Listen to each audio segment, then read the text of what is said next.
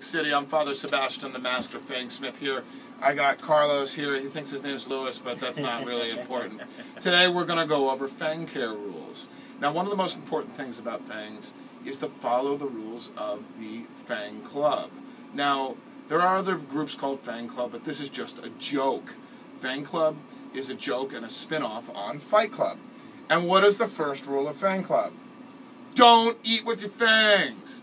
Because if you eat with your fangs, you're not going to get a natural bite, and it could potentially pull the suction of the tooth off, break the seal, and you can crunch your tooth.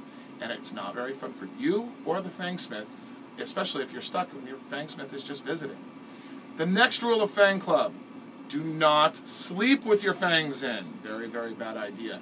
And the reason why that is because you could swallow them while you're sleeping, and you will be enjoying a wonderful 24 hours before you go looking in the porcelain vampire throne for them, and that is not fun going through, nor as glorious or glamorous as a vampire should be.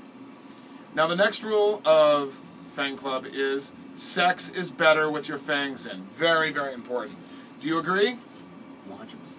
All right. So, sex is very important for vampires.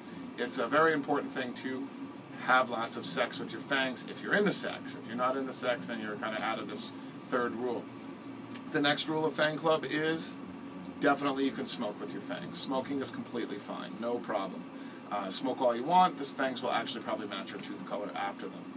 Now, the next rule of Fang Club is alcohol tastes a lot better with fangs. Vampires actually drink more than hip-hop parties in New York. It's actually really funny. All the club owners want the vampire parties, and that's really an epic experience. So when we go to a club and we say, oh yeah, you know, steampunks don't drink, fetish people don't drink, but vampires drink. The next thing that's interesting about it is box.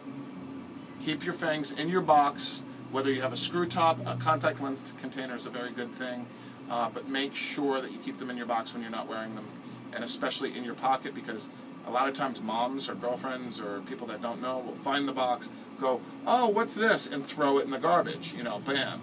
That's one of the biggest complaints, kind of like a retainer in high school.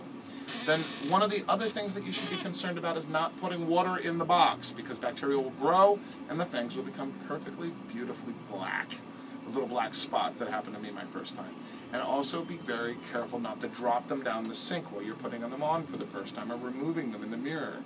That happened to me, and my girlfriend's dad had to go down and open the sink, and that really sucked. So be careful with them in these things, and your fangs should last you a long time. Also, a very important thing to clean them, just put them on your teeth and brush them with a non-whitening toothpaste. So that's Father Sebastian's Fang Care Rules. If you have any questions, please do email me at the link below. Rock and roll.